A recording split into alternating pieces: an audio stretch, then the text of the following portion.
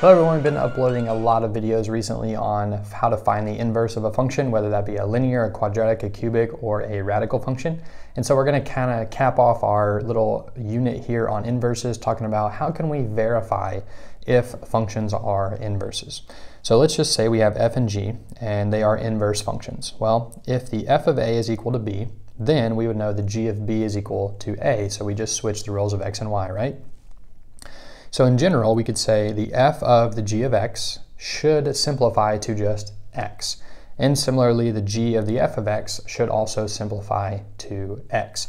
So we're going to look at a couple examples today in this video where we verify if functions are inverses or not.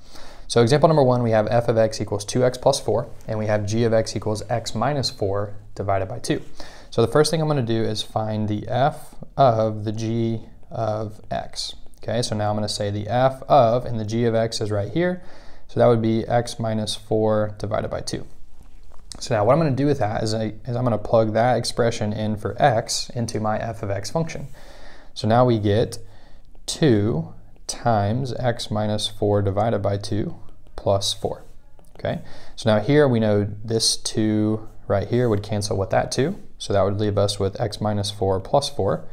And then minus 4 plus 4 would cancel out, and we're left with just x, right? So that's kind of what we're trying to see here when we evaluate these to verify them, is that when we simplify everything down, we're left with just x. Okay, so now on the right side, let's do the g of the f of x. So now we're going to find the g of 2x plus 4.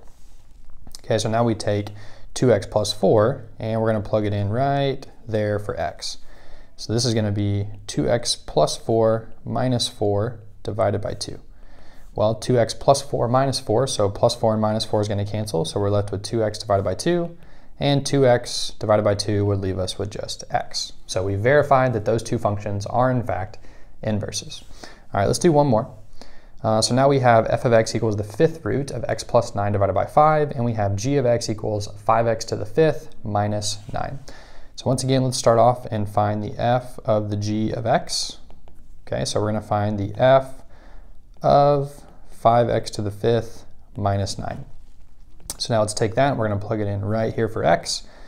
And so we get the fifth root of, and now we have 5x to the fifth minus 9 plus 9 divided by 5. Okay, well, up here in the numerator we have minus 9 plus 9, so those are going to cancel. So now we have the fifth root of 5x to the fifth divided by 5. Well, now we have 5 divided by 5, so that's going to cancel out.